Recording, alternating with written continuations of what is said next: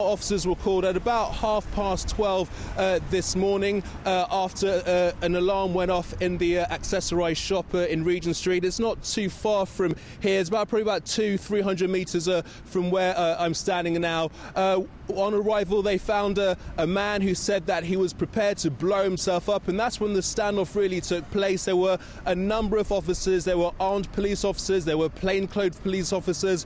There was also members from London Fire Brigade. This has been a standoff that has been going on for quite a long time now. Officers finally were able to persuade this man to come out. Armed officers told him to come out.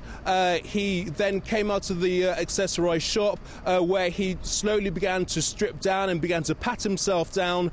And then after that, he went to the ground where officers arrested him.